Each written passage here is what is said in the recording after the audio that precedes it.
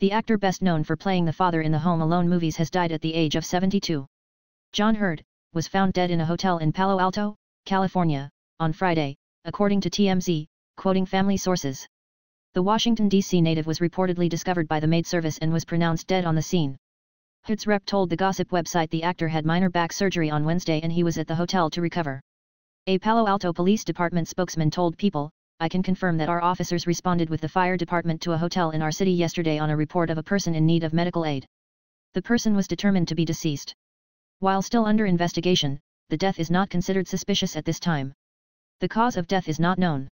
Hurd played Peter McAllister, Macaulay Culkin's character's father, in the Home Alone movies.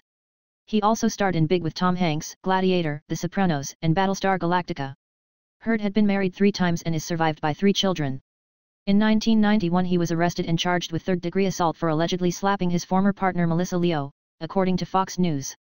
Then in 1997, he was found guilty of trespassing at her Baltimore home.